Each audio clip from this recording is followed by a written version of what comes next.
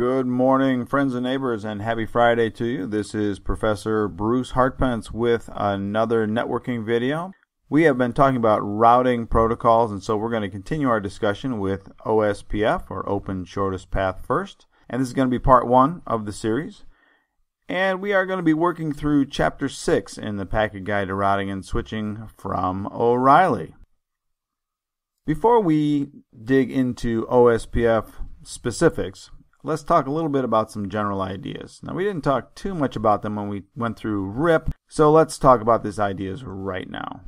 Generally speaking, we have a couple of ways of talking about routing protocols. We can say interior versus exterior, we can say what they're used for, we can talk about convergence times, but generally when you're trying to compare a couple of interior routing protocols, we say, oh, this one's distance vector or this one's link state. Now, if you watched Despicable Me, you know about vectors, magnitude, and direction. So that's what RIP does, and we'll talk about that here in just a second. And then we have link state. And link state protocols are interesting because they have a little more detail about the network around them. They know a little bit more about, well, for lack of a better word, the links. So they understand speed. So there are some other values that they use or that they take into account when considering whether or not to add a route to the routing tables. And in most cases where link state protocols begin by calculating the topology, starting with each router as the root of the topology, and then working from there. Let's try and do a small comparison here. If you were looking at a distance vector routing protocol like RIP, the minute you turn RIP on, the routers start exchanging routing tables.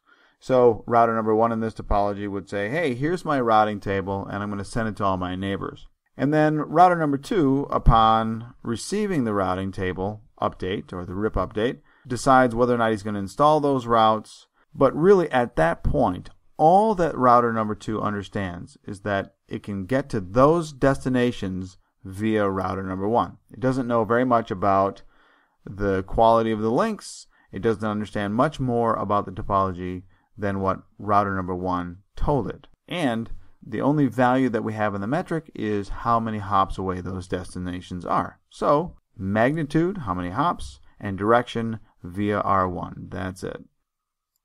If we start talking about link state protocols, it's a little bit different story. Link state protocols, the protocol will come up and the routers will tell each other, hey, I'm here, I'm alive. By the way, here's what I can do. Take a look at the link speeds around us, and here's some routing table updates, or here's some networks that I know about. And then they'll have this exchange about their capabilities, about whether or not the networks are attached, are subnetworks, things of that sort. So there's a whole bunch of information or capabilities that the routers will exchange. And then link state protocols, in particular OSPF, has this quality of being a neighbor that becomes important to us later on. After that exchange goes on, they don't do anything else. They just drop to a straight up hello message. And so the routers will exchange hello messages, and that's it, because nothing else is going on. There's no reason to make me recalculate my database, recalculate my routing tables. I just tell you, hey, nothing's happening, nothing's going on, and here's my hello message to prove it. Well, now that we have that under our belts, let's talk a little bit more about the OSPF specifics. It is an interior routing protocol, so it's mostly for small networks, although they can be larger than the RIP networks. There's more complexity to OSPF when compared to RIP. It is link state, and so it's not just straight up routing table exchange. So you're not going to see OSPF packets that have just a dump of the routing table. OSPF uses link state advertisements to exchange information about what they know and what their capabilities are. There's a couple others out there, as I've indicated at the last bullet here, but that's our big one. And then we move into steady state, that is after the routers have exchanged their information and everybody's learned the topology. We use that small hello packet, and that's it. That's all you see on the network. So the small topology that we're going to work with as we talk about OSPF basics is going to be this one here. And you can see that we've just got a pair of routers, they're neighbors, and we're going to turn on OSPF. And yes, it's silly to use OSPF on a network this small, but it works great as an example. As the routers understand each other and they learn about the OSPF routes, you can see that we've got routing table updates in the same way that we had RIP updates. And there they are. They're the ones that begin with the letter O for OSPF. And I've circled here the administrative distance and the metric associated with these OSPF learned routes. Now, I'll talk more about the details here, but for us right now, suffice it to say that the administrative distance for OSPF is 110, and that value you see for the metric, the number after the slash, is not just hop count.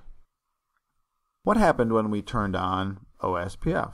Well, initially, the routers send out these hello messages. They don't know anybody else is around, and that's all that they're trying to advertise. I haven't heard about anybody else.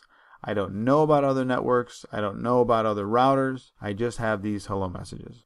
But once the routers exchange the hello message, it's kind of like a wake-up call. Hey, wait a minute, there's somebody else out there. And they immediately start sending out link state updates and database description messages and requests for information between each other. Now you can see initially that these go to the multicast destination specified for OSPF, 224.0.0.5. But the minute they learn about each other, they start sending unicast updates back and forth directly between them, and then eventually they drop back into the multicast messages to advertise what they've learned and what they know, and then finally, after all this flurry of activity dies down, they drop back into the straight up hello messages. This is an example of the hello message. You can see that we've got the multicast at layer 2 and the multicast at layer 3. We can see that this also has information about the area. We'll talk a little bit more about that next time. And then the hello message also has a lot of information about the type of network, the type of router, neighbors, and all of the capabilities of this particular router.